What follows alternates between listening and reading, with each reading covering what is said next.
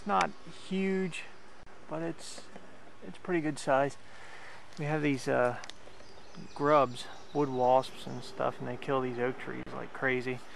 And of course we have gypsy moths coming into the area, so this is going to be probably a pretty common sight in another couple of years here. But I'm going to cut this tree down, and I thought I'd film it for something different, so I'm going to cut a little bit and then I'll be back to film. Alright, I'm going to record me trying to follow this thing, so see how it works.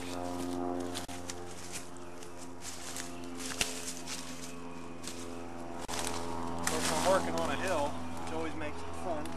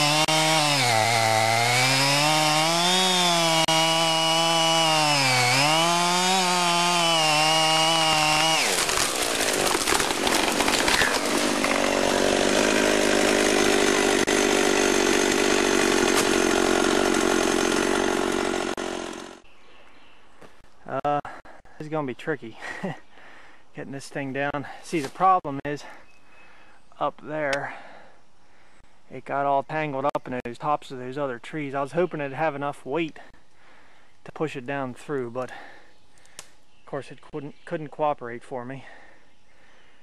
So we'll see how to correct this thing here. I'm gonna